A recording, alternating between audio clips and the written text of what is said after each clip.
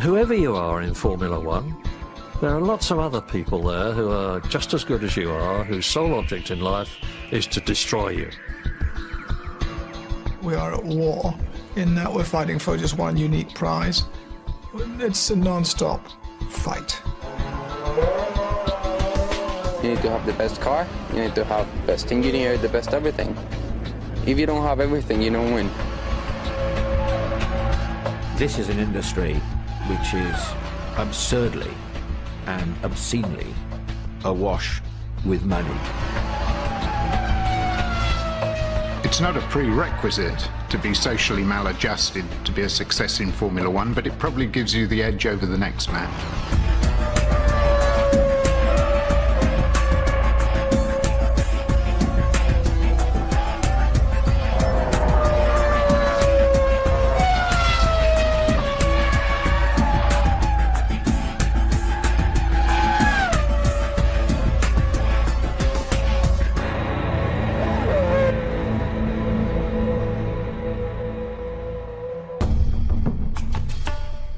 Each year, 11 Formula One teams contest 17 races across 5 continents. This sport is a $3 billion a year industry. The competition is ferocious. The world's best engineers fight for an advantage that can be measured in just thousandths of a second. Formula One cars are designed and built to the limits of technology. Technology that is as secret as the most advanced military projects. Formula One star drivers are global celebrities. The teams exploit their high profile to attract massive corporate sponsorship. The money they bring in gets devoured by the need to improve the cars from week to week. In this relentlessly competitive environment, nobody can afford to stand still.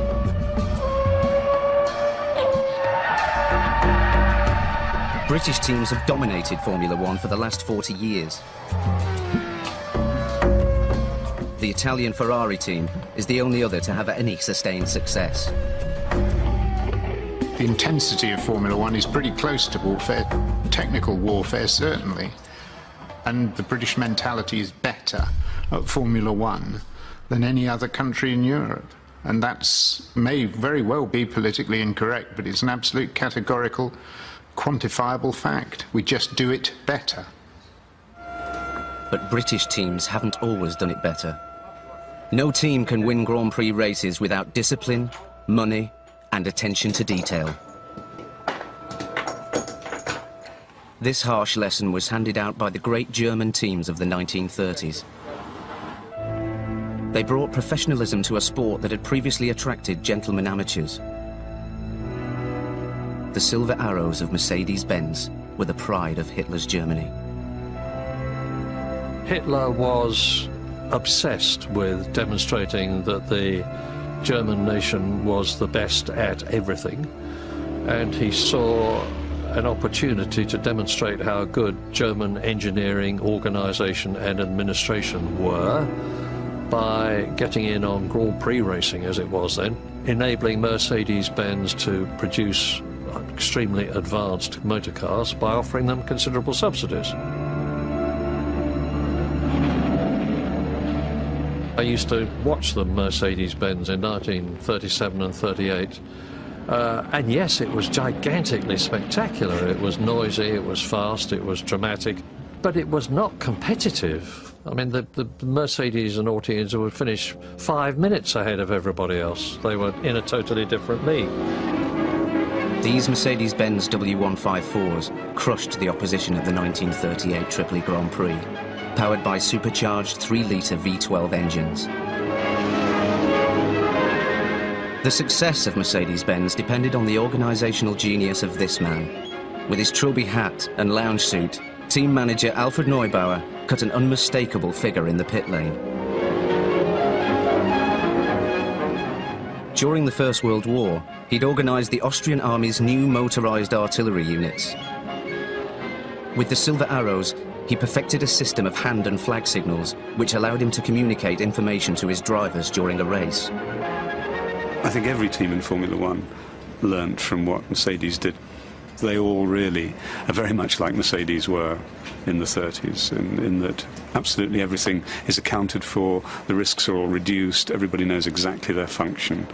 As you can tell from the pit stops, you know, which are so brilliantly organised now. Mercedes invented that 70 years ago.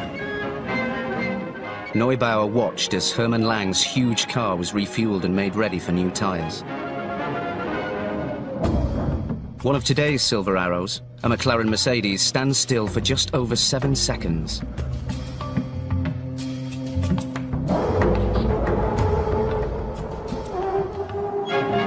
In 1938, it was all much slower. But with a lead of 13 minutes over the first of the Italian Alfa Romeos, Hermann Lang had time to spare. Even so, a rare mistake could have cost him the race, if not his life.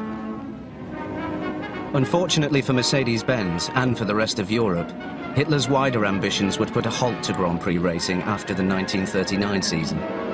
But not before the Silver Arrows had set the benchmark. The question would be whether anyone could match up to their standards.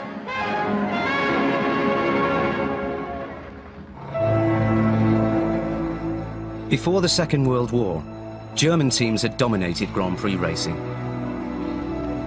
Mercedes-Benz, led by team manager Alfred Neubauer, had set the standards of professionalism that define today's Formula One teams.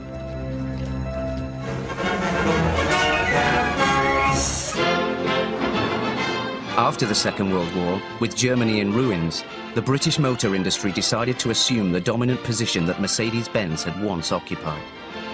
The 1.5-litre BRM is not just a new British racing motor, it's the product of the combined effort of more than 160 British manufacturing firms, no expense being spared. The plan is to restore British racing prestige all over the world, and it's hoped that the new BRM will be in action during 1950.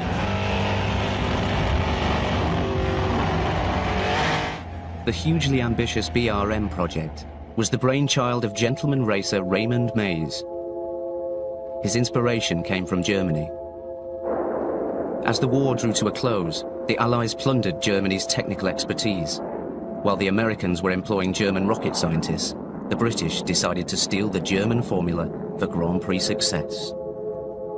In 1948, His Majesty's Stationery Office published a secret report, imaginatively entitled Investigation into the Development of German Grand Prix Racing Cars between 1934 and 1939. This would be the blueprint for the BRM. But the BRM would be a false start.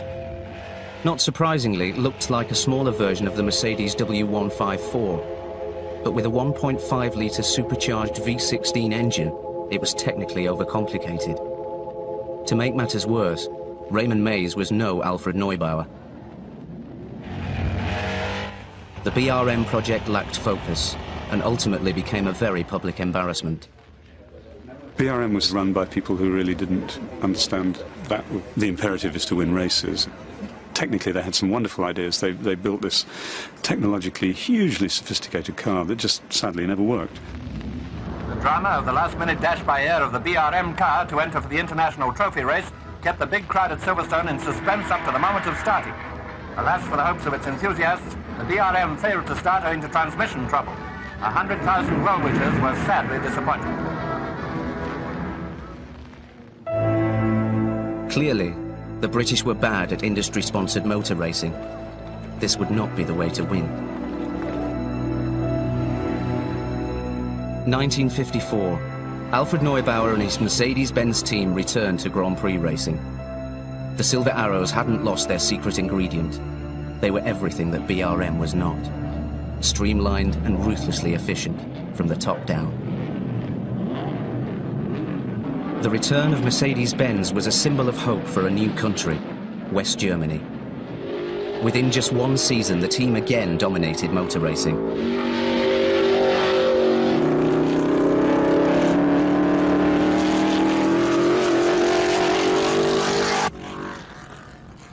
At the British Grand Prix in 1955, Mercedes-Benz took the first 4 places. Stirling Moss became the first Englishman to win his home race in the new era of Formula One. Neubauer's team again looked unstoppable. But once more, tragedy would end the team's dominance. Mercedes-Benz announced its withdrawal from all motorsport at the end of the season. Weeks earlier, the team had been stunned by the worst accident in the history of motor racing. At Le Mans' 24-hour sports car race, a Mercedes-Benz collided with a smaller car as it slowed into the pit lane. The Mercedes-Benz was sent flying into the crowd.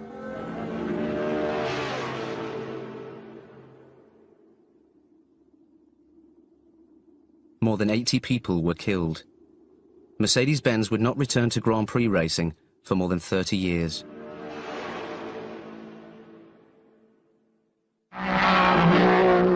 With the Germans gone, the Italians regained the dominant position they'd lost on Neubauer's return. Despite lacking the discipline of Mercedes-Benz, the Italians triumphed with brilliant lightweight engine designs. The centre of the motor racing industry, manufacture, in the 1950s was Italy. And the reason was because that's where Maserati were, that's where Ferrari were, that's where Alfa Romeo were. And the notion of motor racing manufacture then and design was about the engine. The engine was the magic of any racing car. If you had predicted in the early 50s that Britain 10 years later would be beginning to emerge as the centre of the motor racing industry, you would have thought that was a completely absurd prediction, because at that point the industry was very weak in Britain and the centre of it was Italy. The Italians would continue to win, concentrating their efforts on generating horsepower. So the British looked to new technologies.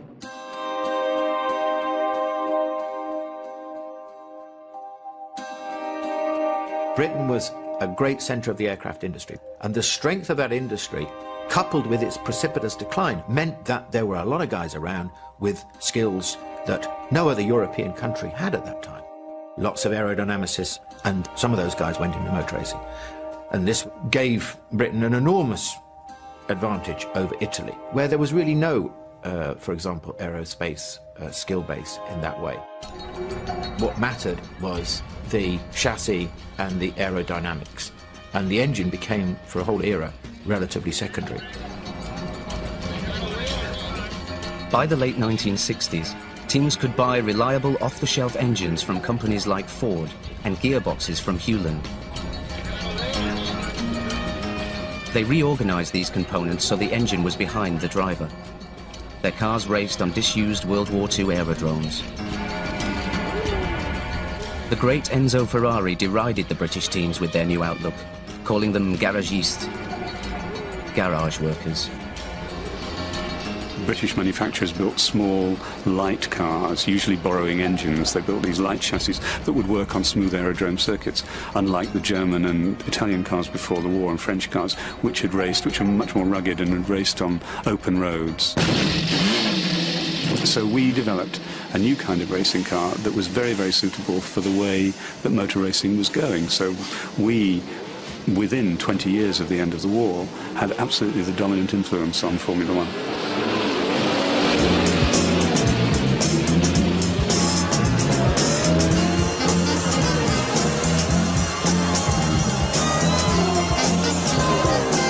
The 1960s were the heyday of the British garagiste. That decade, the teams won 8 Constructors' Championships.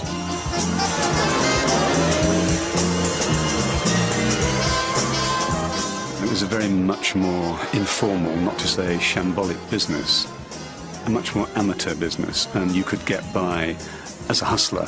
You didn't have to enter 2 cars, you didn't have to build a car yourself. If you could buy an old car and get hold of an engine and you'd got a driver, you could enter it and you'd scrape together the entry fee and you might do reasonably well.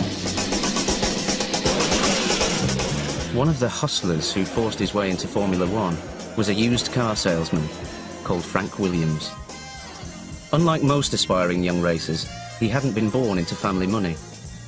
In 1969, he scraped together the cash to enter a single car into Formula One. I remember Frank Williams when his office was a telephone box. He hadn't got enough money to have a phone, and he would make calls to people, and then he would wait outside the telephone box for them to call back. So Frank knows the value of money. His first driver was a personal friend, old Etonian Piers Courage. Courage finished the 1969 season a respectable 8th in the Drivers' Championship. But the following year at the Dutch Grand Prix, disaster struck. Courage crashed. His car rolled over. He was trapped beneath it while it burned. Frank Williams was devastated by the loss of his friend, but he never gave up on his obsession. I'm a racer, I've always enjoyed it. It's all I ever really think of. I've been a driver, I've been a mechanic, I'm now an entrant. I just enjoy it so much. It's part of my life, or it is my life, and I never have any difficulty in wanting to keep going, and I can't for the life of me imagine whatever else I would want to do anyway. Over the following seasons, he would struggle, fielding second-rate drivers in third-rate cars. He built a World Championship winning Formula One team out of what I can only describe as pit lane debris in the 1970s. He's worked for everything that he's achieved. Nothing has been delivered to him on a plate. Frank, given his entrepreneurial instincts and his racer's instincts as well, thrived in that environment. Obviously there were difficult years, living from hand to mouth. But in the late 1970s, Frank Williams' fortunes would dramatically improve. He knew that the Saudi royal family might be interested in sponsoring a Formula One team. He learned that the king's second son, Prince Mohammed, was staying in London. He dumped that year's car in the bus lane outside the prince's hotel. The prince took a liking to the teetotal Frank Williams. Al Bilad, the prince's personal trading company, became a major sponsor. Frank Williams' other piece of good fortune was meeting a young engineer called Patrick Head. Head's technical skill perfectly complemented Williams' entrepreneurial flair. The two of them came to form a unique partnership. I don't think I envisaged that designing race cars was an activity at which I could earn a useful living. I think I certainly had the idea that I wanted to work in motor racing, but I thought of it as an activity where I'd have to be scraping shekels from one day to the other, and I thought that it would be a limited time and that someday I'd have to go and get a proper job in engineering and design washing machines or something of productive use to mankind. Well, until Patrick arrived, I was kind of muddled along and never achieved any success, just lots of failures that some people found rather funny, at least of all me. But it's been a very enjoyable partnership, I think, on a personal level, too. We have some common interests, but the fundamental bond is this sport, is this Formula One. Head designed the FW07, the first successful Williams car. It was solid, reliable, and totally pragmatic. Right now, everyone's getting quicker and quicker. We've got to do the same. I put 2.5 more gallons in. You've got another 7 or 8 laps to go. In 1979, after more than 100 attempts, Frank Williams won his first Grand Prix. I don't know how many Grand Prix I participated in until that point, but I felt clearly very happy, but also rather very embarrassed how long it took to get there in the first place. It was a turning point in our fortunes.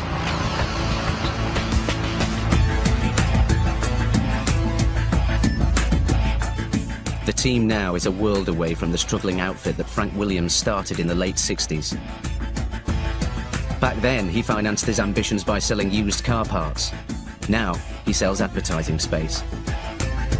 Today, his team isn't at Silverstone to go racing, nor even for testing. They're here to shoot a commercial. Compaq, one of the team's major sponsors, has just merged with Hewlett-Packard. Today, it's a secret. Tomorrow, the world will know. The cars are mobile advertising hoardings which command worldwide viewing figures of gigantic proportions, billions with a B, billions of people watching it from March to November. F1 has two audiences. One basically doesn't matter very much and the other matters a lot. The one that doesn't matter very much is the one that goes to the races. The one that matters a lot is the television audience, because that's what powers the money. And Formula One is about money. Big, big money. 350 million television viewers watch each Grand Prix. There are 17 races each year. This global exposure makes space on the cars a hugely valuable commodity, and Frank Williams knows how to sell. I think probably for a man like Frank Williams, that's part of the fun. The deal-making, in a way, is another kind of competition. Nobody is better in Formula One at selling space on the car to sponsors. The tops of the suspension arms on a Williams are sold to a sponsor. You know, he's the only one who does that. If you look at every other sport, there's enormous regulations, FIA Formula One type regulations, if you like, over the size of the logos they can have on a tennis shirt or the soccer, whatever it is, or golf being a good example. There's no way you can have a logo bigger than about that. And in Formula One, where there's enormous regulation of the technicalities of the car, when it comes to what the sponsors want to do, there's no regulation whatsoever. So we have enormous sizes that these sponsors can fill. And part of Formula One's management control, if you like, of the regulations is to ensure that there are still nice big flat surfaces on the car for these logos. A lot of cynics say that the cars are the way they are these days in terms of appearance. I say that there's a nice big wing on the back and a nice big engine cover, so that there's plenty of room for the advertisers to put their logos and signage on it. And I think in many ways they're probably right. But I don't have any great quarrel with that. If it generates the money that people need to go motor racing for it to be the way it is now, which in my view is very good indeed, okay. Sponsorship money has transformed Formula One. It started with Colin Chapman. He shocked the sport in 1968. The traditional green and yellow livery of his Lotus team was replaced with the red, white and gold of a cigarette brand.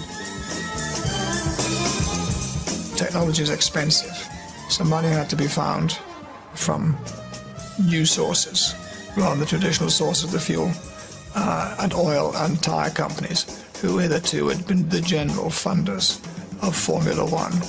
And money is the common denominator in all success in many businesses and certainly in the sport. Tobacco's billions would power Formula One throughout the 1970s and 80s. But now the party's over. Today seems like this a history. The teams recently bowed to government pressure and agreed to phase out all tobacco advertising by 2006. With his usual foresight, Frank Williams kicked the habit of a lifetime and gave up tobacco advertising before he was forced to. These days, he only deals with companies that can help him both financially and technically. Like all Formula One teams, Williams' finances are shrouded in secrecy, but it's thought that the team has an annual budget of $230 million. Half comes from BMW. Of BMW's contribution, $90 million comes in the form of 50 race engines and 150 rebuilt engines.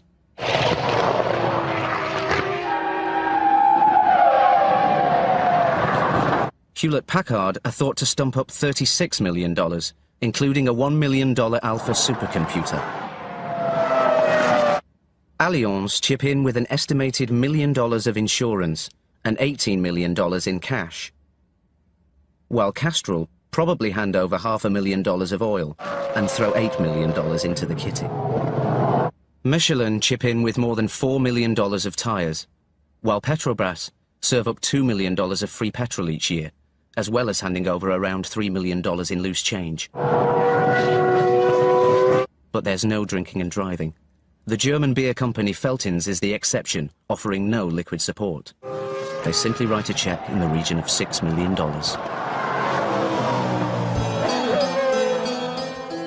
Before the cars became advertising hoardings, teams would race in their country's colours. The British in green, the Italians in red, and the Germans in silver. Grand Prix racing has been an outlet for national pride since before World War II. You can regard the German government as the original major sponsor of Grand Prix racing and now Formula One. And it is now the big sponsors who are doing with money what Hitler did, except that they are doing it for commercial reasons and he was doing it for national reasons. In the 21st century, European nations no longer go to war with one another. Today's wars are between multinational corporations, and Formula One is on the front line. Bringing in the sponsorship is a vital battle, but the real war is fought behind closed doors, in the secrecy of the team's headquarters.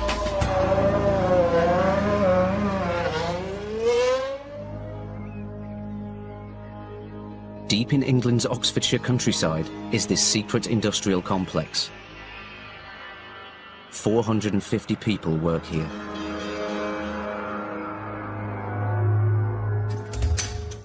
Inside the Williams headquarters, some of the world's best engineers are busy spending nearly $250 million of sponsorship money. A Formula One team will spend as much money as it can get. It can never get enough. But the sport is so technical these days that it requires vast amounts of money. The technicians work punishing hours to improve the car's lap times by a few hundredths of a second. In this environment, EU directives on working hours go out the window. Formula One is about hard work. It's about doing harder work than the guy next to you. You know, it's about Williams working harder than Ferrari. To get people that want to work in that environment, they find their way into the environment. It's very difficult to train people to want to do that. They come from racetracks all around the world in lower categories and they work their way into Formula One. There's no time for socialising. It's flat out from dawn till dusk, and that's what wins you Grand Prix. That sort of horrifying level of commitment and intensity is what makes you better than the next man, I'm afraid, in this business. It's 6:30 in the morning, but this car has already done several laps of Hockenheim in preparation for next week's German Grand Prix. It's being run on a 4-poster rig. The rig works off data that was recorded when a Williams previously did a test lap of the track in Germany.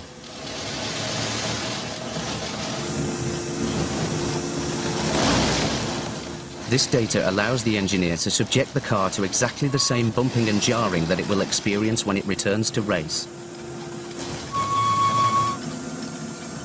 We normally put the current car on the rig the week leading up to a race. So on the Monday, we would have a car on the rig with the data available for that track.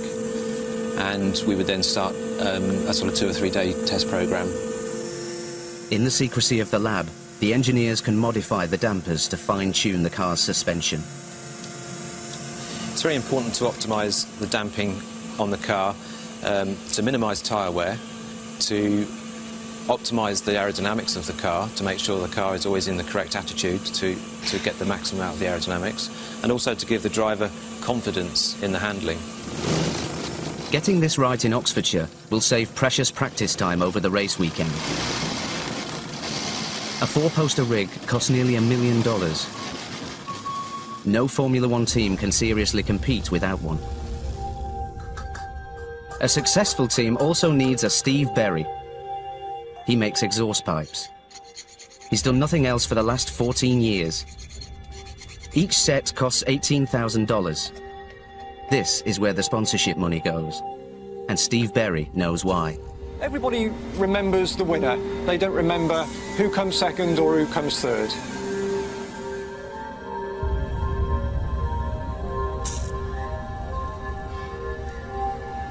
In our company, the exhausts are classified as a Class A component.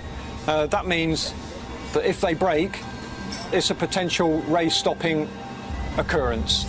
So we do our utmost to make sure that they don't break. The best way to make sure they don't break is to make them out of Inconel. It's a nickel-chromium alloy that was originally developed by Rolls-Royce for jet engines. The exhausts are designed to work at temperatures up to 1,000 degrees Celsius. When the engine is idling, they glow red. At full throttle, they're translucent. The material is only light because it's thin. It's a bitch of a material to work with. Because it's so tough, if you hit it, it will just come back to where it started. You try and bend it and you cut through the tube, it goes oval. You've got all sorts of problems on your hands just working the material. But if they haven't got my bit, they couldn't go racing. British teams could never have triumphed without people like Steve Berry. Skilled artisans working with materials and ideas borrowed from the aviation industry have been the backbone of British success. Technical director Patrick Head has rooted the Williams team in this garagiste culture. I think Williams has been successful over such a long period because basically Frank and Patrick are racers. They are creatures of motor racing. They both came up when British motor racing was a pretty primitive sort of affair, and they got their hands dirty and they know it from the ground up, and they've never lost their appetite for racing. Patrick's the best technical director in Formula One for the last 25 years, not by a little bit, but by miles, because he's very focused on good engineering, and it hurts him when they're not quickest. It's physical with Patrick. Williams it's an engineering company. It was not called Williams Grand Prix Engineering by accident. The main thing about Williams is the engineering. I think Williams has always been very strongly engineering-led and has always put engineering and the quality of its cars as the top and most important thing, and providing it doesn't make the engineers big-headed and get above themselves, I think it's quite good. The pace of Formula One is frenetic. Patrick Head's engineers have to improve the car every day or risk being left behind. Fundamentally, Formula One is an R&D exercise. We're not in the business of producing tens or hundreds of motor cars. We're in the business of producing one prototype and making it better and better every day, every week, every year. When a component is no longer cutting edge, it's instantly obsolete. There's no limit to how much effort can go into manufacturing the smallest part. The result is that each year 450 Williams employees make just 8 cars. In fact, the team doesn't make 8 whole cars. Williams produce the vast majority of the components, but BMW provide a 3-litre V10 engine. The brake pads and discs come from Carbon Industry, and the brake calipers and clutch from AP Racing. The wheels come from OZ, while the most secret and most important element comes from Michelin: the tyres.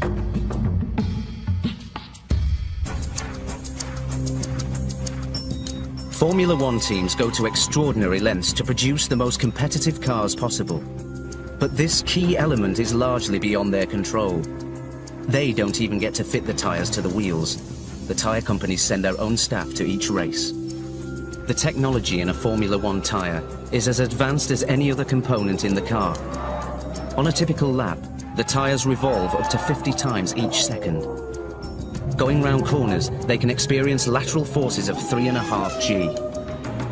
When the driver hits the brakes, they decelerate the car from just under 300 kilometers an hour to 80 kilometers an hour in just 2 seconds.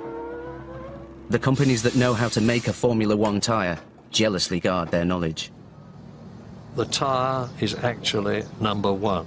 A better set of tyres can give you a 2-second advantage, which is light years in Formula One when they're struggling to gain 1/10 of a second with a more powerful engine or better aerodynamics.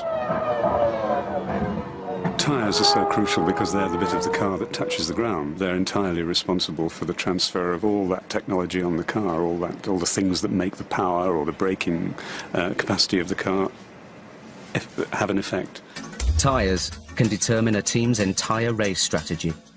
The tyre has got to last at least a third of the race on a two-stop strategy, half the race if it's a one-stop strategy.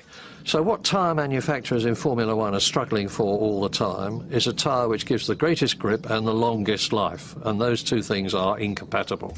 So they've got to get the best possible compromise. The tyre with the most grip is a completely smooth one, known as a slick. It provides the most grip because it has the greatest surface area of rubber in contact with the ground. It's banned. The treads on wet weather tyres disperse water, but serve no purpose in dry conditions. Now slicks are banned, tyres must have 4 grooves, reducing their contact area with the road. Tyres work best at around 100 degrees Celsius, about the temperature of a freshly baked pizza. Tyre warmers, removed at the last possible moment, keep them hot and sticky. Tyres are often described as the black art of Formula One. Whatever the conditions, dry or wet, their importance can hardly be overstated.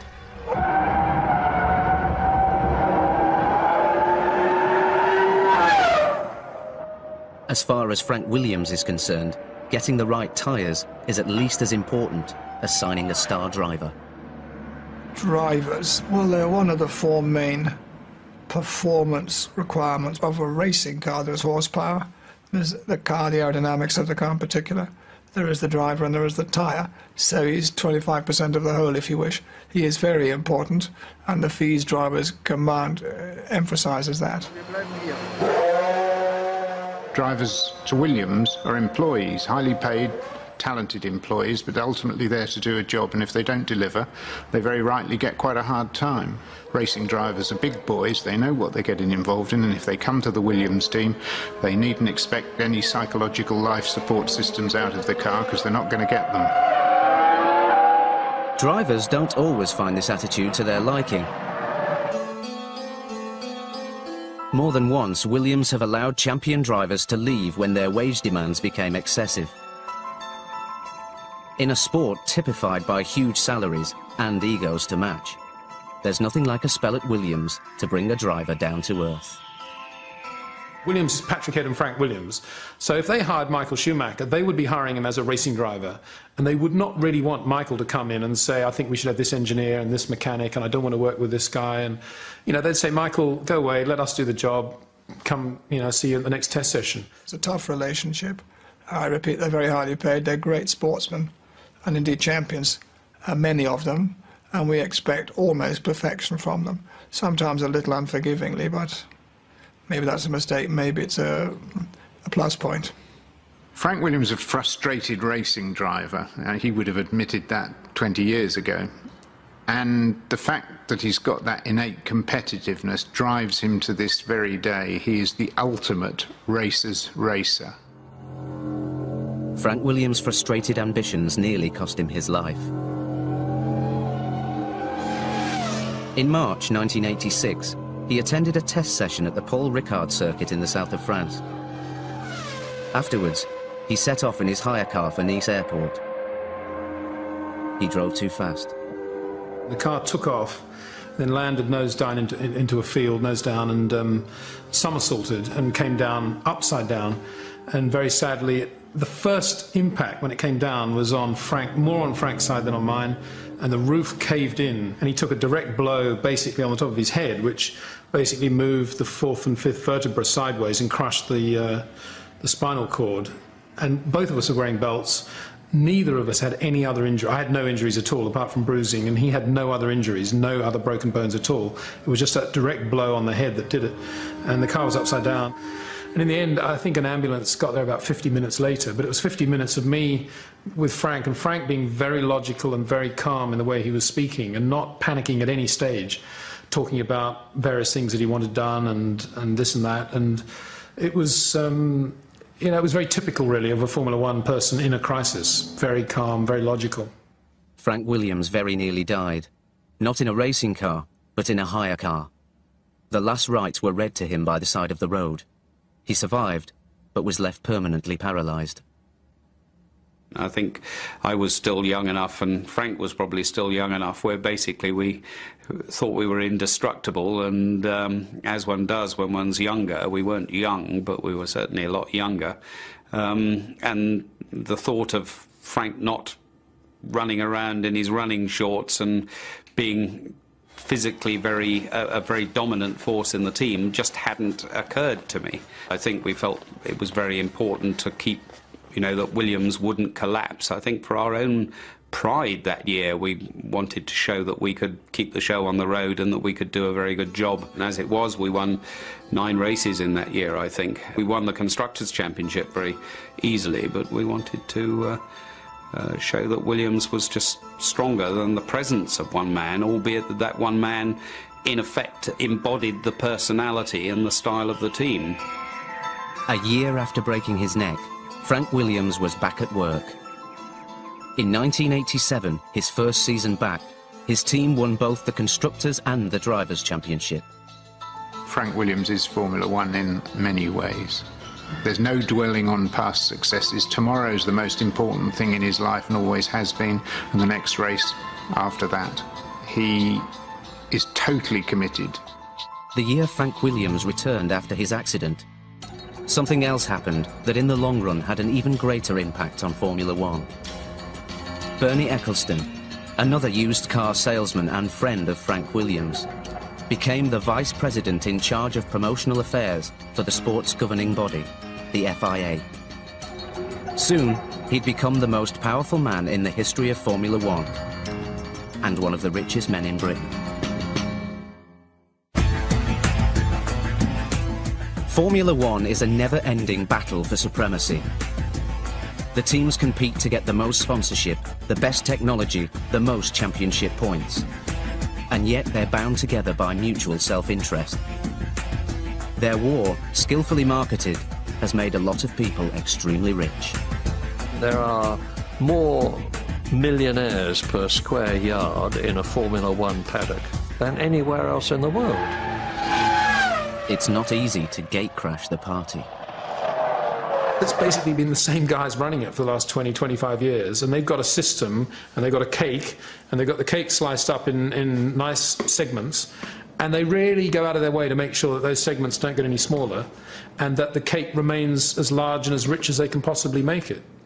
It's not a democracy. It's a community, but it's not a democracy.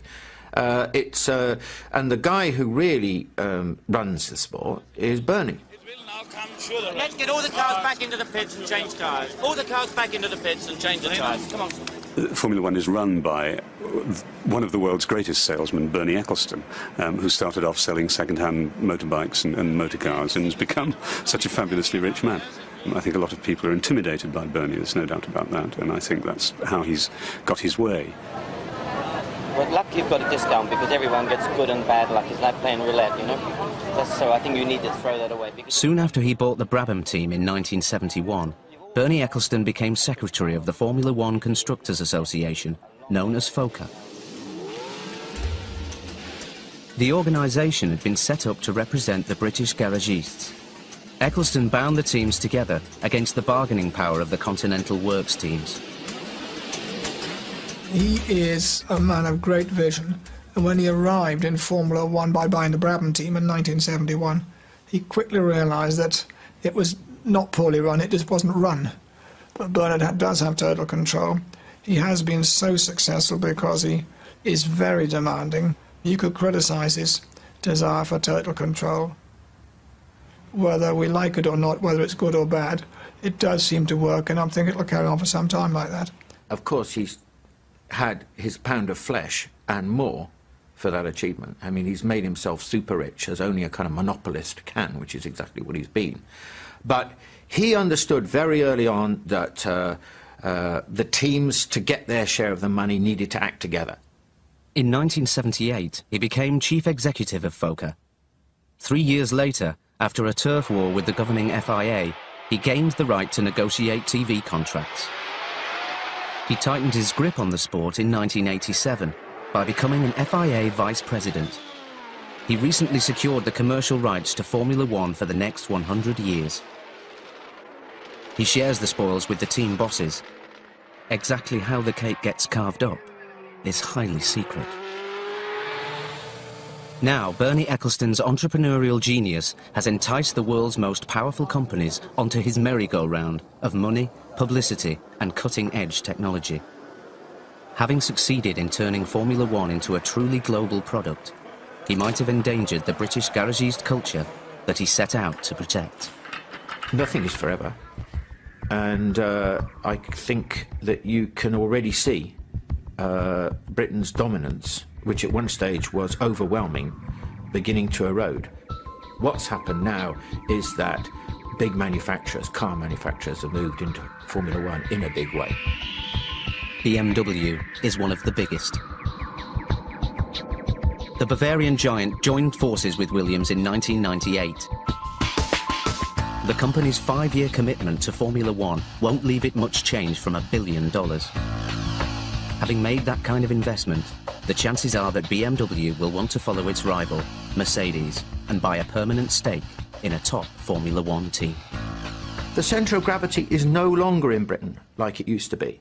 And the money, which is coming from the big manufacturers, is in a sense dragging it geographically slowly to other places, to France, to Germany, to Japan. It's not a natural situation, the position of cars being produced in England, and I would say it's quite heavily under threat at the moment.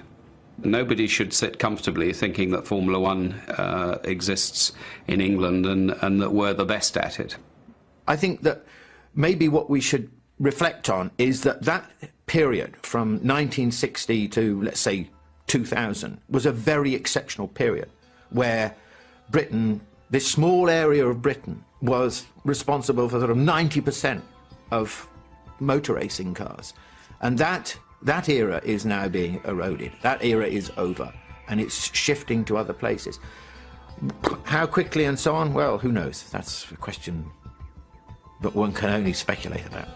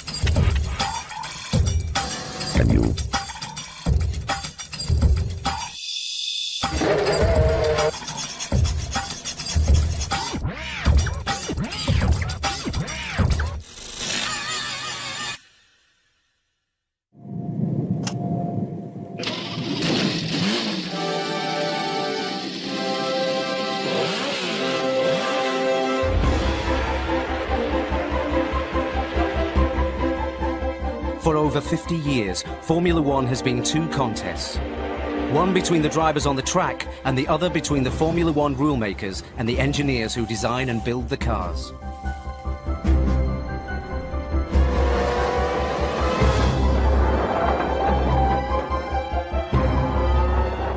Because of this, Formula One is the most technologically advanced sport in the world.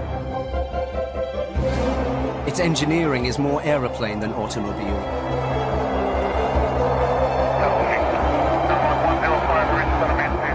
The rules are the formula. They define everything. Size of tires, chassis dimensions, type of engine, even track safety.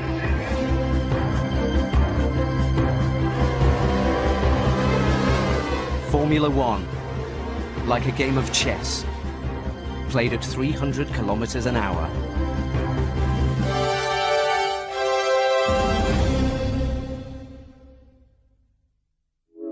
This Formula One car was built by Williams Grand Prix Engineering in 1993. It's called an FW15. Alain Prost won the World Drivers' Championship in it. Underneath its carbon fiber skin is a treasure trove of computer-controlled hydraulic hardware. The FW15 had traction control, electronic engine management, a computer-controlled semi-automatic gearbox, and active suspension. Without electronics, the car would have been impossible to drive. It remains the most technologically advanced racing car ever built. We were adding such a high degree of complexity to the car with all of the suspension electronically controlled, but in immense power that the engineer could then have to literally fly this low-flying aircraft at any attitude he wanted, make it roll, compensate, roll into the corners instead of rolling out, all sorts of powers we had. The car was so advanced technically, in many ways it's the most advanced racing car that's ever been built technically, because a lot of the things that it had were banned subsequently. The FW15 was banned at the end of the 1993 season. Formula One's rule makers, the FIA, were concerned about three aspects of this generation of Formula One cars. Track speed had become dangerously high. The software within the cars was impossible to police. And the electronics created a perception that Formula One cars were removing driver skill. Part of what Formula One is about is understanding how good drivers are and demonstrating driver skill, and those things really took some of that away, so they should go. And they really were saying Formula One is a different thing to road cars. But road cars are increasingly important to Formula One. The big car manufacturers are moving in the hope that the technical glamour of racing will rub off on their products.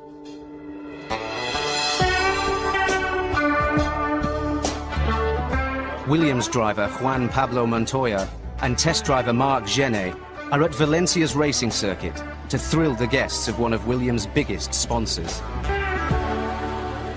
They'll do this in a road car stuffed with electronic driver aids to make it easier to control. But they'll turn off the most vital driver aid, stability or traction control. With the traction control turned off, the handling of the cars is now down to driver skill. They can perform maneuvers impossible with the electronics fully engaged.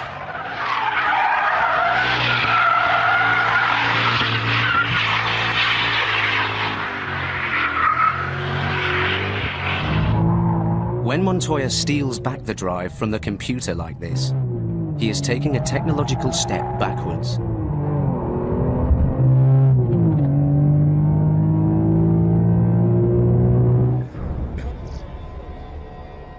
Another racetrack, Silverstone, England. This is what Montoya calls his office. A Formula One car is a different species from a road car. It has no doors, and to save weight, it doesn't even have a built-in starter motor.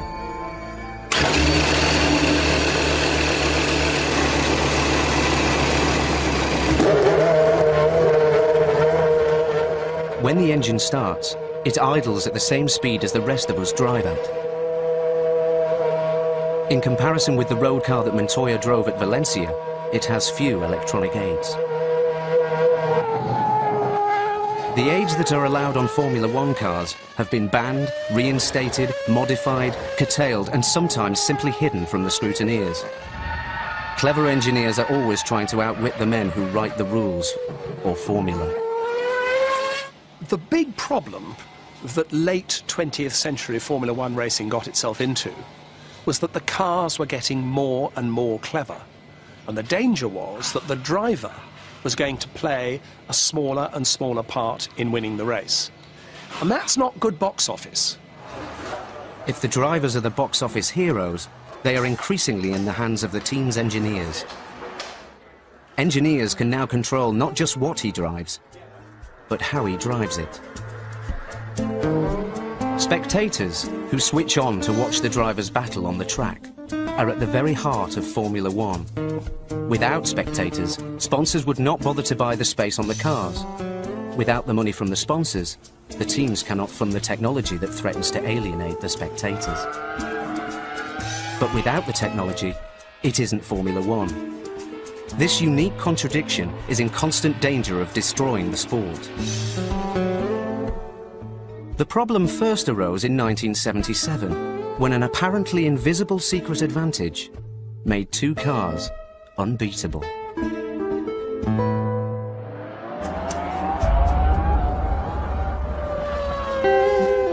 Since the late 70s, Formula One cars have looked less like cars and more like aircraft.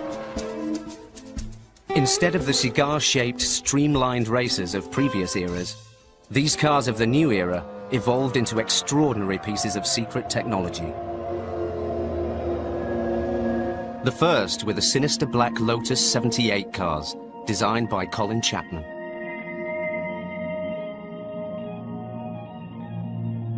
They hid a secret that few at the time understood.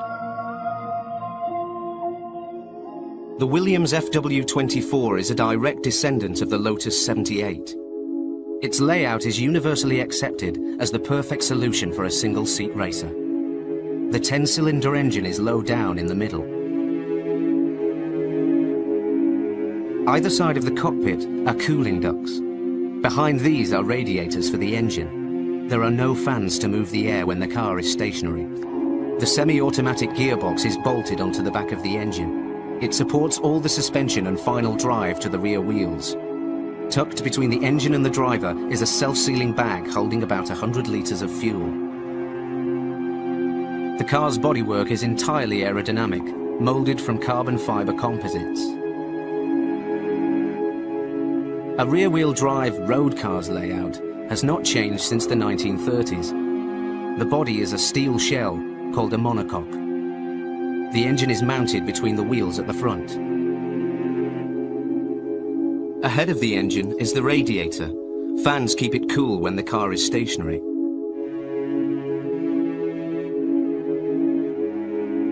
Bolted behind the engine is a gearbox. A propeller shaft from the gearbox takes the power through a differential to the drive shafts for the rear wheels.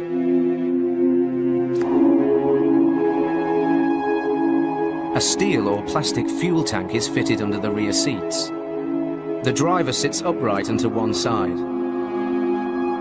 And to make driving easier, any amount of technology can be added to the basic package.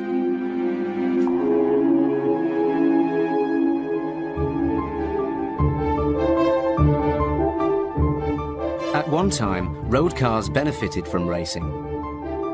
Tyres, brakes, steering, engines, all were refined on the track. With the arrival of computers, an invisible revolution has overtaken the building and driving of cars. Super saloons like this have traction control, stability control, anti-lock brakes, active suspension, electronic gear selection, and even a memory of who is driving it. But most of this did not come from Formula One. Nobody in Formula One has said with a straight face for some years that motorsport improves the breed of road cars. Most of what is on a Formula One car is of no interest for road cars, but is of great interest to engineers. Frank Durney is an engineer, an aerodynamicist. By blowing over the top surface of a sheet of paper, he is demonstrating a scientific fact. When air speeds up over a surface, its pressure drops. The paper is sucked up into the air. An aeroplane wing uses this principle to get lift and to fly.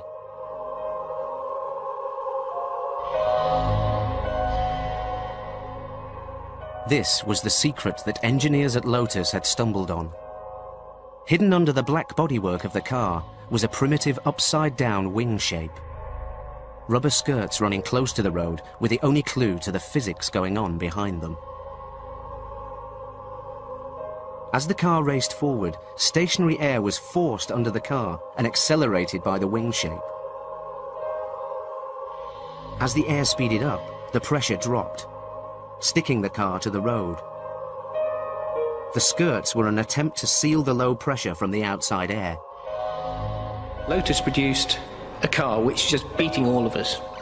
And obviously it had got some particular technical feature that really was a big step forward, and we didn't really know what it was. And Lotus were very good at putting out smoke screens. The big one was they'd invented a fantastic new differential, and every time the car was worked on, they would put a cover over the gearbox, and somebody would go scuttling into the truck with a piece of cloth covering some device, and so everyone's eye was taken off the ball, because what they'd actually done was discovered a way of getting about 3 times more downforce without any more drag, which gave them the grip.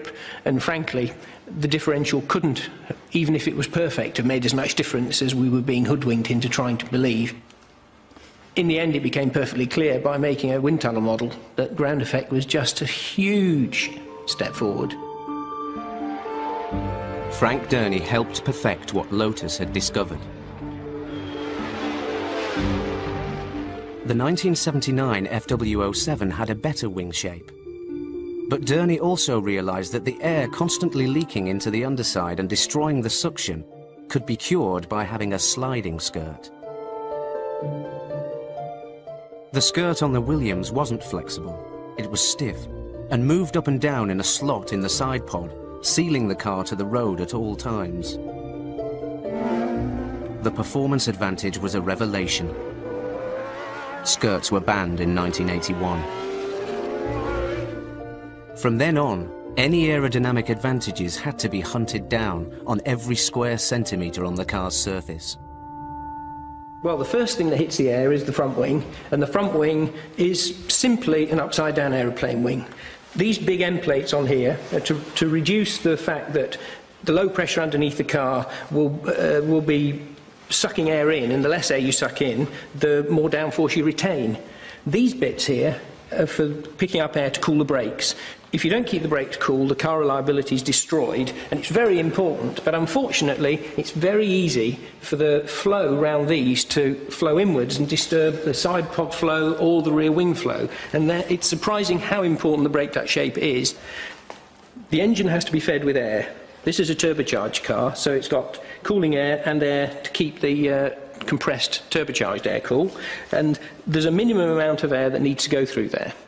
Every extra bit of air that you let go through there produces extra drag and takes momentum out of the airstream, which means that it isn't there to produce extra downforce. So, as an aerodynamicist, you run the engine as hot as the engine manufacturers will let you, because that'll give you the best aerodynamic performance. Round here, you have the problem of letting all the hot air out from the engine, from the radiators, and still maintaining good downforce from the wing. And so everything ahead of this rear is all orientated about not upsetting the flow here.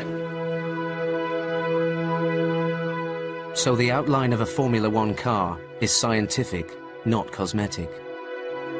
Even without skirts and a regulation flat bottom instead of a wing shape, aerodynamicists can still get some downforce from under the car.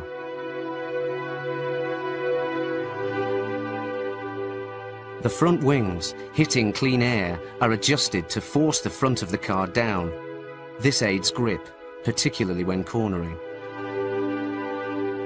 The body of the car is contoured to keep air attached to it. The better this is done, the better the rear wings will work.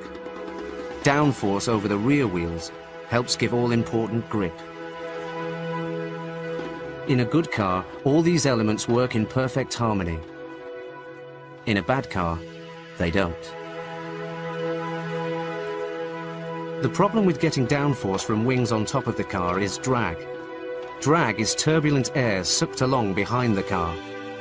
Air has weight, and because the drag is reluctant to let go, it can be like towing a caravan at 250 kilometers an hour. If the downforce is generated from the wing at the back of the car, then with it, it brings extra drag, and then depending on the speed of the car, that requires additional horsepower to overcome that extra drag. So if you have a horsepower advantage, you can use some of it to run a bit more aerodynamic downforce on the car and inevitably a bit more drag, while still maintaining just enough to make sure that you're a few kilometres an hour quicker than your opposition. So having a more powerful engine is definitely an advantage. During the 1980s, Formula One cars had engines half the size of today's cars. But they were turbocharged. Turbos produced huge amounts of power. Wings or no wings, they were much too fast. They were banned. Turbos had used complex electronic engine management computers to keep the engines from exploding. With the turbos gone, engineers would find other things to do with the computers. The focus could now move back to the secret underside of the car. By 1992, Formula One engineers had realized that computers could revolutionize the car's handling. Better still, there were no rules governing their use. Digital electronic computers can process enormous amounts of information at very high speeds. They are perfect for stabilizing unstable machines. The Eurofighter is an unstable machine, a plane designed in the Cold War era for combat. It is built around 3 supercomputers. The pilot flies the computers, and the computers fly the plane. Computers were not there. The pilot could not fly this airplane. There is no manual backup. So if you like, we are reliant upon the computers, but happy to be so because of the benefits they give us. The benefits are that the pilot doesn't have to worry about making turns or loops that would crash the plane or tear it apart. The computer constantly assesses what the pilot has done, processes information about the attitude of the plane, and keeps things stable, while he does the fighting.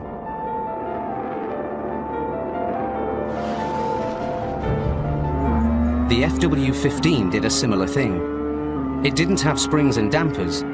Instead, hydraulic actuators controlled by an onboard computer absorbed the bumps and rolls of the fast-moving car. The computer processed information about what the driver was doing and the car's attitude to the road, thousands of times a second. This was fed to the actuators that held the car exactly 6 centimeters above the track at all times.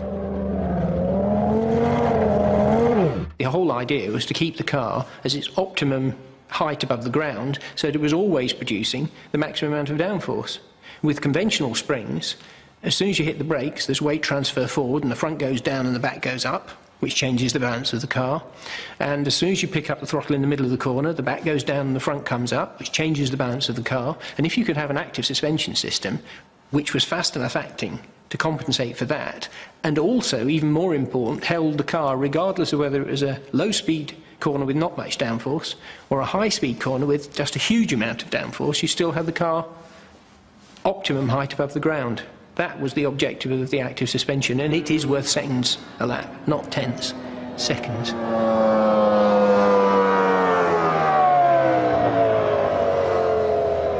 Active suspension was banned for the 1994 season.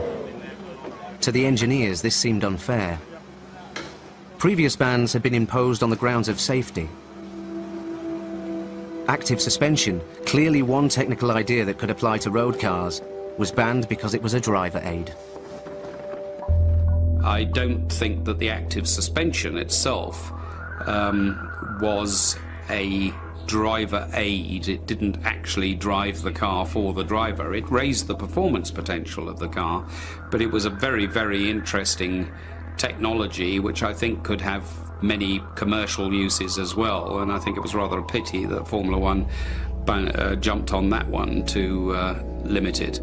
They saw it as restricting the role of the driver and turning the driver into a kind of robot, if you like. I mean, that's an extreme image. So there is an argument of a sort of driver versus technological aids, or drivers versus the cutting edge of technology.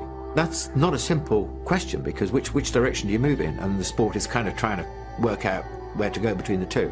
Engineers are so good at making up for lost ground, regardless of what limitation is placed on them, that the car would then exceed the speed that the circuit was built for. And that is a given mathematical fact. It would happen. There are corners all around the world that would become unusable if the cars were not controlled in the way they use their wings and the aerodynamics and the power of the engine and the traction and everything else.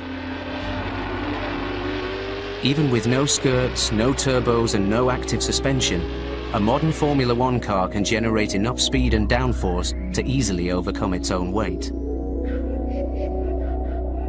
It could race on the roof of a tunnel with ease.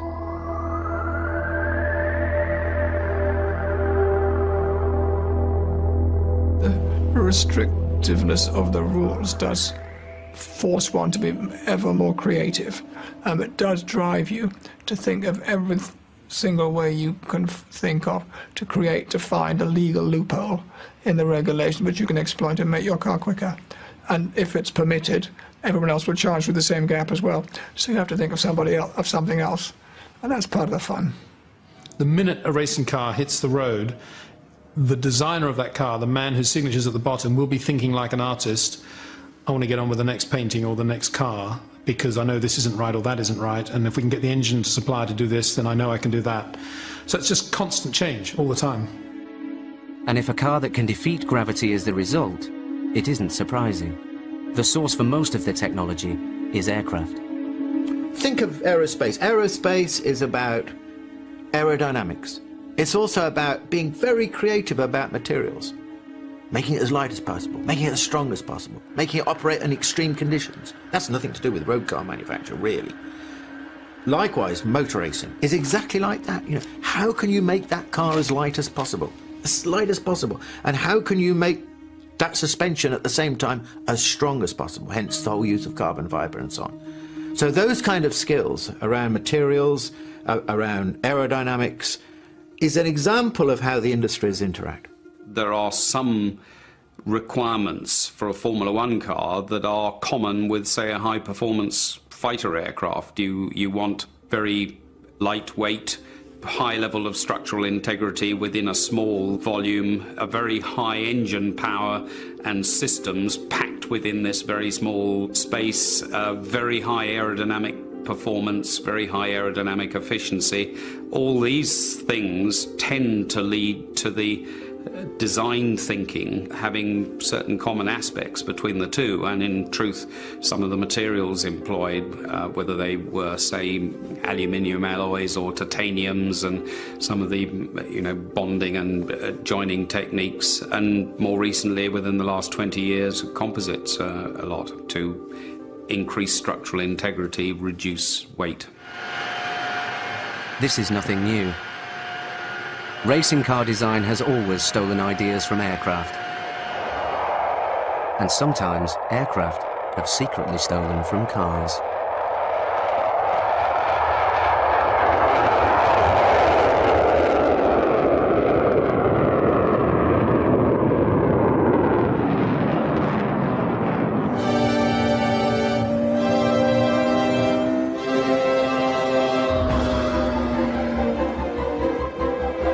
From the skirted cars of the late 70s to the active suspension cars of the early 90s, Formula One engineers have become increasingly secretive about their technology. By the time this car was banned in 1993, Formula One drivers had a skilled secret assistant on board, a powerful computer. Everything from the spark that ignited the fuel in the engine to the split-second decision to change gear was controlled by an electronic brain. The parallels to aircraft design were obvious, not just in the winged profile of the modern Formula One car, but in the electronic revolution taking place in the cockpit. Something had to be done. It was decided that all those driver aids should come off because the emphasis should be on the drivers' championship. So all the driver aids came off. There was one alternative, and that was to say that the FIA would issue standard electronic control units which would be given out for every engine, but eventually they decided that the car companies would be frightened away because it would effectively cut across their technology. And for the first time since the 1930s, the car companies were coming back to Formula One, precisely because of its high-tech profile.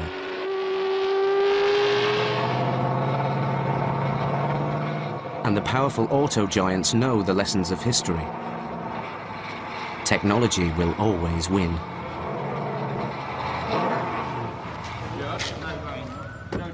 Aircraft and reliable cars were born at the beginning of the 20th century. By the time planes looked like this in the 1930s, the same engineers were often working on both. Men like Richard Shuttleworth saw planes and racing cars as opportunities to develop and share technology. In 1935, he raced a supercharged Alfa Romeo through the murk of an English summer at Castle Donington.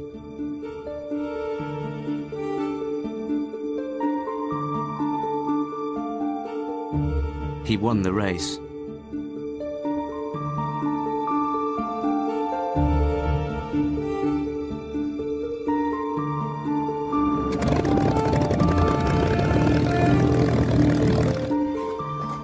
Shuttleworth's legacy is a world-famous collection of aircraft.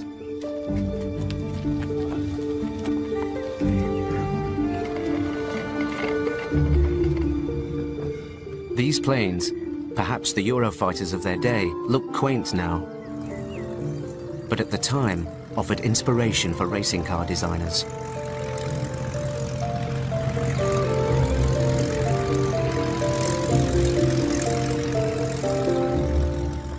In the aircraft industry, because strength plus flexibility, there's a very high premium on those qualities. Then again, there was a powerful synergy with motor racing because you wanted to make the car as light as possible and as strong as possible. The synergy was everywhere. Whenever old racing cars are dusted off and gathered together, the ghosts of aeroplanes come too. Car cockpits bear a striking resemblance to cockpits of aircraft. Large ducted radiators, cooled high-performance engines, big bore exhausts look at home on a Hawker Nimrod and a Maserati. Spoked wheels offered lightness and strength on both. Streamlining smoothed air round undercarriages and was famously applied to cars. Even details like wire locking nuts to prevent loosening through vibration was common. For on-the-spot maintenance and repair, quick-release fastenings held on riveted aluminium skins. Wing struts on this 1931 Avro Tutor biplane are aerodynamically profiled like the suspension struts on a Williams racing car, built 60 years later. Most important of all, aviation was an object lesson to motor racing, in showing how to pack large high-performance engines into confined spaces. Aircraft designers search out anything that can do a job better. In 1934, wood offered a small weight advantage, and de Havilland aircraft took it. But it was the shape that pointed to the future. 3 de Havilland Comets were built for the England to Australia air race. This is the plane that won the race. Grosvenor House. The narrow fuselage contained 3 huge fuel tanks. Behind these sat the pilot and co-pilot, one behind the other. It had 2 small, highly tuned 6-cylinder engines. This combination of small engines, streamlined fuselage, and clever details like retractable wheels meant it could cruise close to its top speed of 380 kilometers an hour. The theme would reappear 5 years later as World War II's fastest bomber, the Mosquito.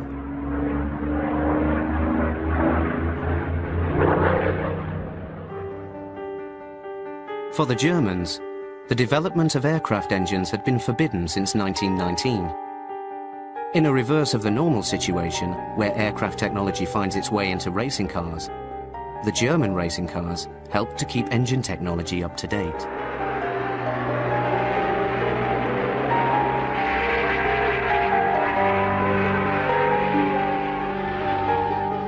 In 1937, Messerschmitts were fitted with Daimler-Benz 12-cylinder supercharged engines. A little later, direct fuel injection was added. The parallels with racing car engines were obvious. Less than a decade after the end of the war, Mercedes-Benz was back in racing. Their W196 was almost unbeatable. Direct fuel injection on an 8-cylinder engine had clear aircraft origins.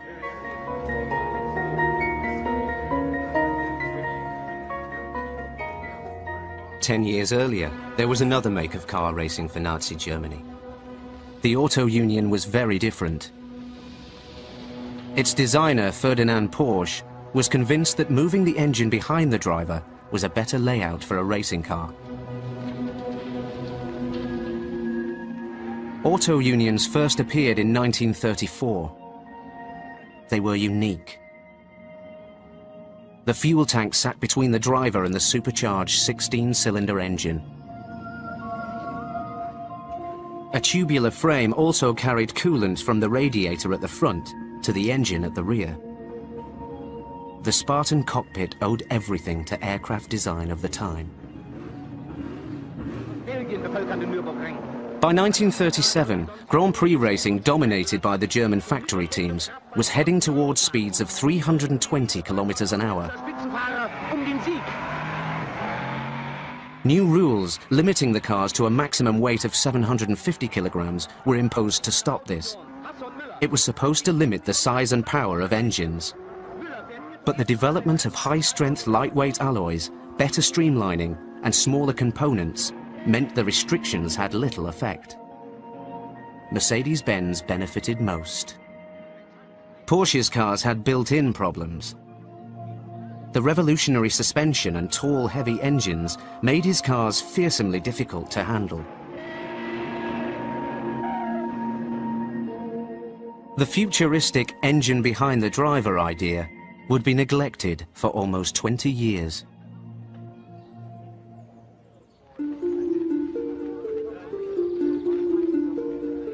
(1951). Up-and-coming young drivers mingle with more experienced old hands and autograph hunters.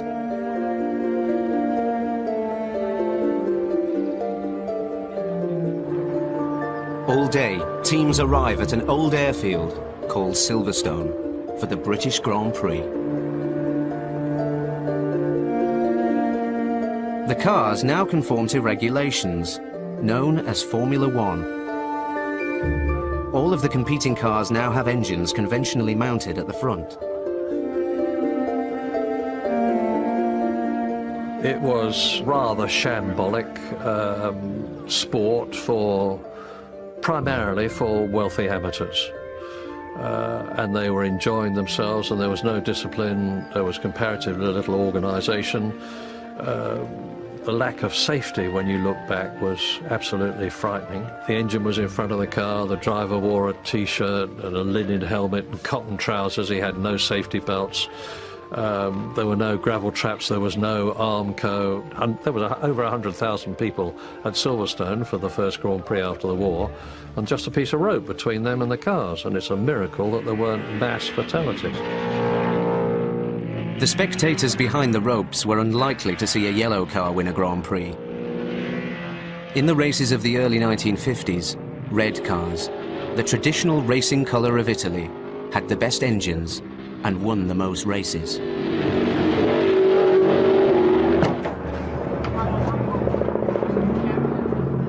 The dominance of Italy and Ferrari and Maserati in the 1950s was associated with the engine and the position of the engine at the front of the car.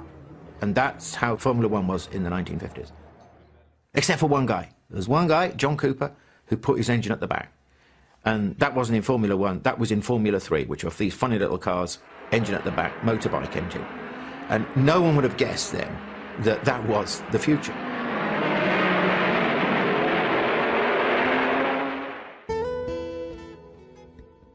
The future of post-war Formula One started in 1947 in the back of a garage in the London suburb of Surbiton.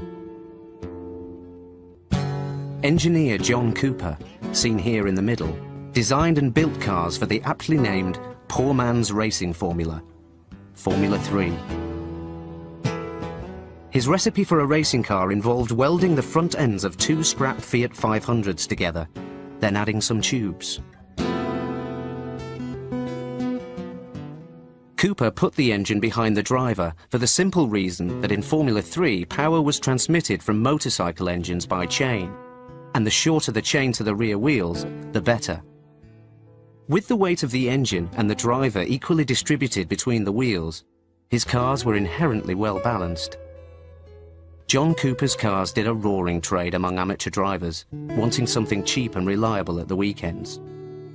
He was an engineer. He knew exactly what he was doing. He knew the benefits of putting the engine where he did. I'm sure he'd seen the Auto Union and the very few other rear-engine racing cars that there had been before the war, and thought that he could do it better. Monaco, for the first Grand Prix of the season in Europe. The big names of motor racing line up to take their measure for the season.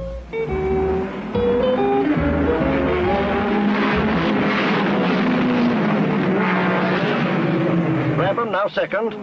By 1958, Cooper was doing better. His ideas developed into Formula 2 cars, and then Formula 1. Despite having less horsepower than the competition, the Coopers had better balance and could corner faster, and were beginning to worry the Italians. The duel for supremacy is fought out in grim earnest. Little by little, Cooper had finished the job that Porsche had started. With his pre-war rear-engined Auto Unions, You couldn't catch Jack Brabham showing the form for the season by winning in the Cooper Climate. Within a handful of years, Cooper got into Formula 1 with a, half an engine really in terms of power, but the formula was so much superior to the front engine. So Colin Chapman, the most creative engineer probably of Formula 1 in the second half of the 20th century, copied him for the Lotus. Jim Clark would win his first world championship in Chapman's revolutionary Lotus 25 in 1963.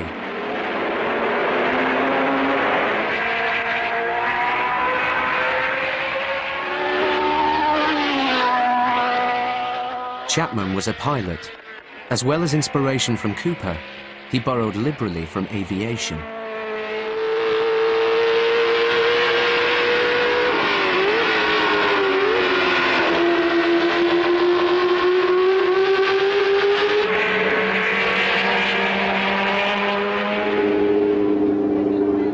The 25 chassis had a monocoque construction. The driver was now almost lying down in the car, lowering its centre of gravity and improving the aerodynamic airflow. Weight was saved by using the engine and gearbox as mounting points for the rear suspension. The Lotus 25 cemented Britain's growing dominance of Formula 1. By the late 50s, early 60s, Ferrari had copied. You couldn't go into Formula 1 unless you had an engine at the back, because it completely transformed the weight, the handling characteristics, the aerodynamics, everything. It was a new type of car. The next new car, or rather its engine, arrived in 1967. Chapman and engine designer Keith Duckworth made the engine part of the car's load-bearing structure by bolting it directly to the back of the monocoque. Let's see if it all goes together now. Come on. Oh, dearie me. Steady. Steady. Down a bit. Take it down. Drag, yeah.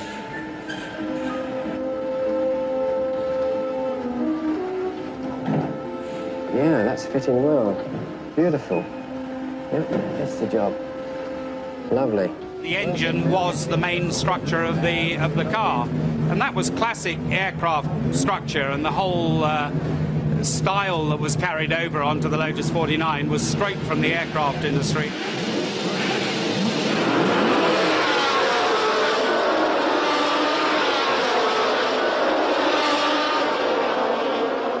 By 1967, all the teams had the engine Cooper style, behind the driver.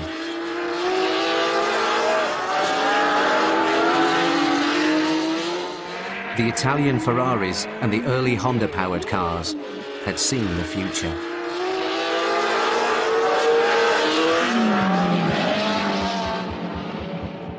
But Chapman's new innovation of using the engine as a stressed part of the car's construction was unbeatable. The championship was his.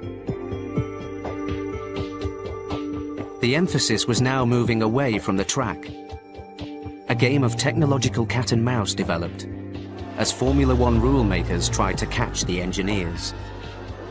Cars with 6 wheels, this is the Ford-powered Tyrrell, tried to reduce the drag from big tyres.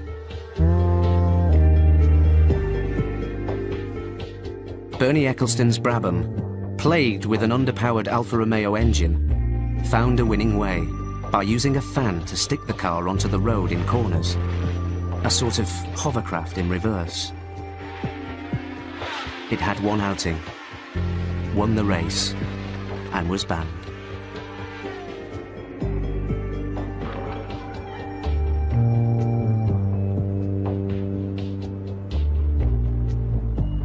Fascinating as it was, this battle behind the closed doors of the team's increasingly secret factories could only lead to one thing.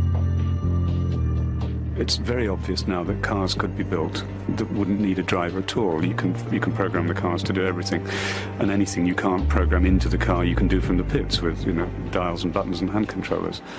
But nobody would go to watch that.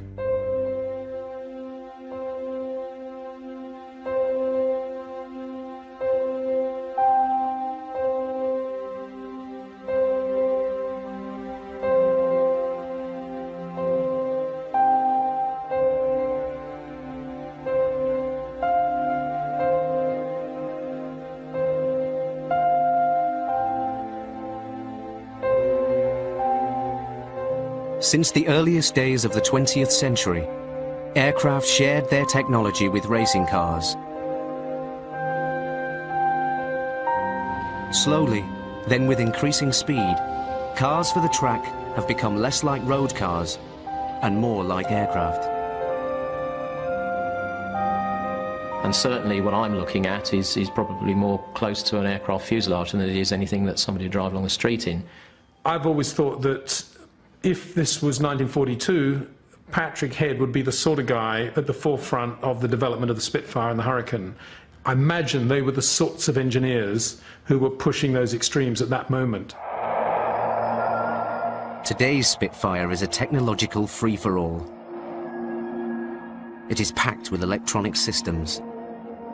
Systems which are already revolutionizing road cars. There's absolutely no reason why Formula One shouldn't be a technological free-for-all. It's just my concern that it doesn't seem to be quite clear in its own mind what it should be. You can't uninvent things that have already been invented. So you've got to embrace technology. The question is, how far do you take it?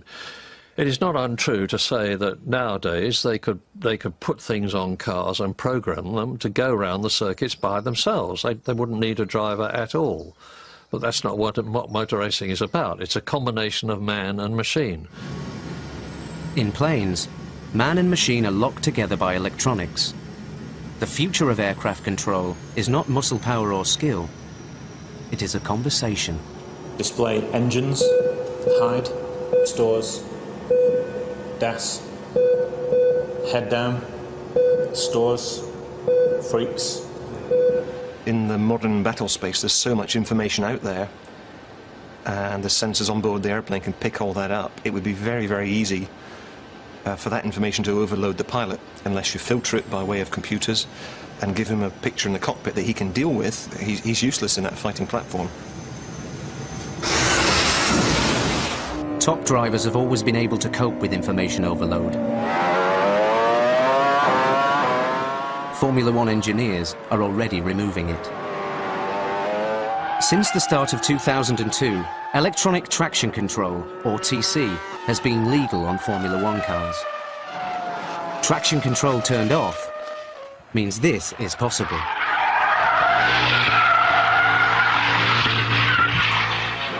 Switched on, TC doesn't make cars faster, it just makes driving easier. You say, okay, I'm going to do one lap with the TC on, one lap with the TC off. Let's see if my right foot is better than the TC. For sure, for one lap you can do as quick as the TC. But over a race distance allows you to concentrate on other things. It allows you to concentrate on braking. It allows you to, when you exit the corner, you can already start changing settings because you know the car won't spin. That's what technology does. It makes life easier. Nobody wants Formula One to retreat from the leading edge of technology, but it's a very, very hard balance to find. And there are very good minds within Formula One, and they have to concentrate on, I think now, on drawing up a set of regulations that ensure that that balance is sustained.